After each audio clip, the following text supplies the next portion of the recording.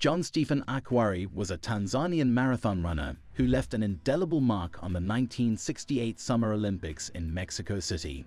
Despite sustaining a severe leg injury early in the race, Akhwari refused to quit.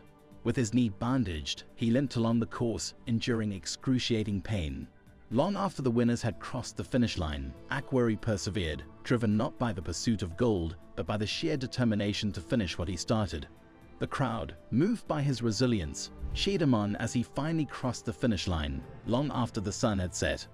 When asked why he continued despite his injury, Akhwari simply replied, "My country did not send me 5,000 miles to start the race. They sent me 5,000 miles to finish the race." His courage and commitment embodied the true spirit of sportsmanship, inspiring generations with his unforgettable display of perseverance and fortitude.